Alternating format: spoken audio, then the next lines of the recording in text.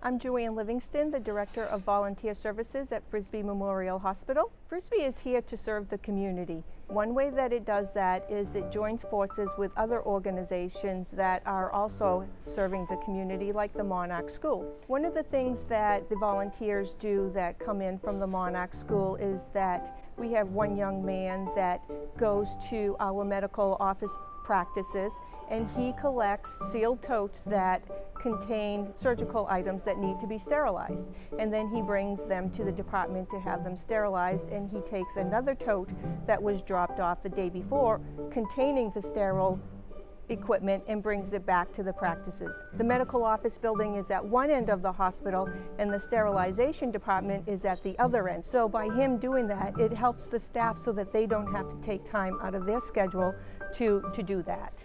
My goals for the volunteers from the Monarch School are for them to come in and feel like they're a part of our organization.